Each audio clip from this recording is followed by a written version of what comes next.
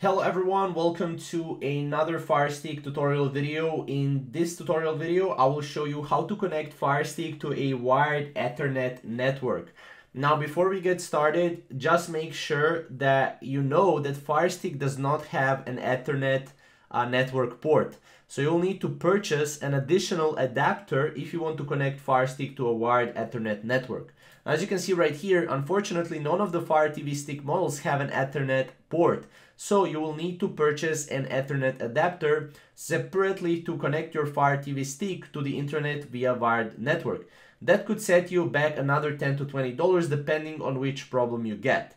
Now, as you can see, you can go and purchase this one. This is from Amazon. It's probably the most reliable one, as you can see. Temporarily out of stock.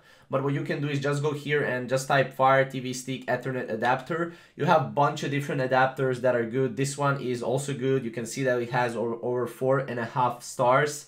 So you can do that, obviously. And once you have that, pretty much just, plug in the Ethernet cable, plug this into your Fire Stick, and that's pretty much it. You'll be able to connect Fire Stick to wired Ethernet network. But yeah, just know that, you can also do it like this. So you can connect LAN Ethernet adapter to Fire Stick this way as well.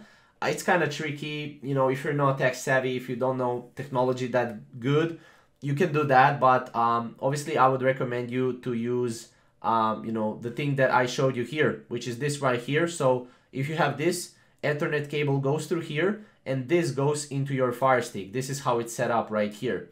So basically that's it. Obviously you can go then to your settings, if you can check your Ethernet connection, settings, then network, and then you'll see Ethernet configuration here. You can configure it yourself, and that's pretty much it. So if you have any questions or maybe comments, comment down below, and we'll see you in the next video.